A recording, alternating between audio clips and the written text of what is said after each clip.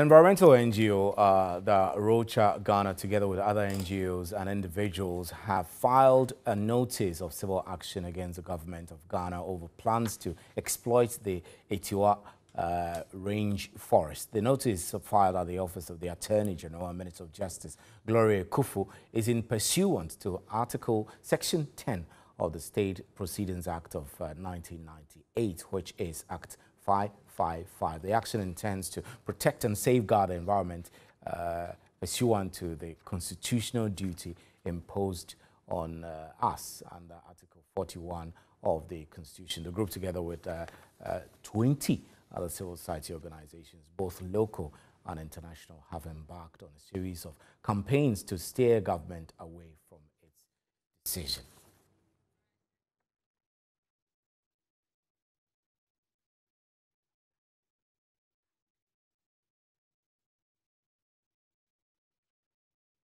All right, we're lucky to have in the studio, privileged to have in the studio, Darrell Bosu of the A-rocha.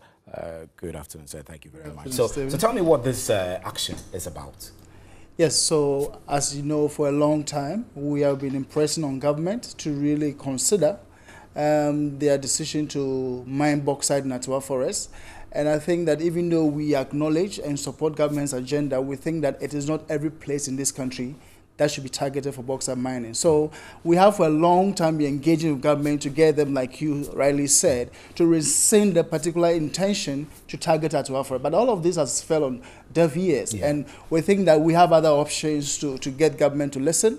So we decided to resort to the courts, and that is how come we've said notice to the AG to get government to do the right thing. And so we have quite a number of other institutions. So this notice and the other institutions, what really is your interest in this? I mean, we know you started a campaign in order to stop government from making incursions into the Atewa Forest bauxite. But really, what's the core essence of this suit? Is it to, for example, stop government entirely or regulate? Well, there are several things. Yes. Our intention here is to get the courts to actually push for government to respect everybody's right to a very healthy environment. And this is what already our constitution provides. Again, we are seeking that we get the courts to impress upon government to rather protect the forest and not go ahead to extract bauxite, which will destroy the forest. It also goes at the same time to impress on all agents of government to do the necessary, to take the necessary actions to protect the forest. So these are very crucial because right now the agenda and the focus is to go ahead and destroy the forest. We want to turn that around. I know you've used a lot of advocacy to get what you wanted, but as it appears it's not working, you're resorting to legal action. How confident are you that this one will bring you the outcomes you have been looking for using advocacy?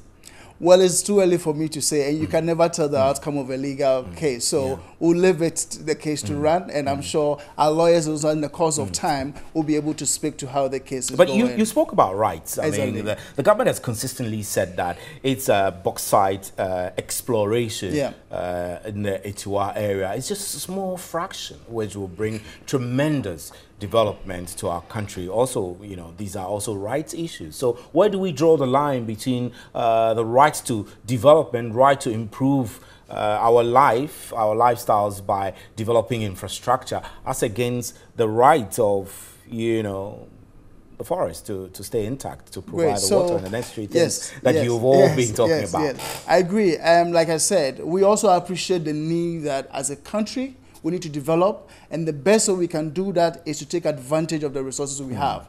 But what we have also realized is that in respect of this bauxite agenda, Ghana can actually meet all its infrastructure deficit obligations without necessarily touching the forest. Because we need to also bear in mind the services this particular forest provides. That's a bauxite reserve. How do we get the bauxite? No, let me tell you something. Atewa is not the only source of bauxite in this country. There are several other locations, okay? And Atewa is even the lowest quantity, and also in terms of grade, has got the poorest grade. But if you look at what sits on the bauxite, the water services for 5 million people, the biodiversity services, the climate amelioration services this forest provide, it far exceeds whatever amount of money you're going to get from the bauxite. $2 billion, for example. No, please. The 2 billion is for all the bauxite. We say we have leverage, but actually Ghana has got more than 2 billion worth of bauxite. We have over $400 billion worth of bauxite, okay?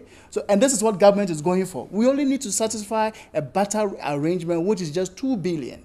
Atewa is really not in line to really for targeting. And that's why we're saying that for all the other locations, you can actually take that bauxite. So which other locations do you have in mind where you say that they are top grade bauxite? Yes, so the Minerals Commission has already data and as well as GADEC put out information on Yinehini having about 700 million tons, 7 million tons of bauxite. And now already we know that for a long time, for over 80 years now, we've been mining bauxite already in Awaso. So these areas are already well noted for active. And if you look at the trade-off, it is much less going to be. So you would recommend the government should have sent that exactly. We need to do a judicious analysis. Exactly. We don't go selling everything because the forest of Atewa is also the source of water. We need to do that trade-off analysis. Right. Opportunity cost needs to be well done.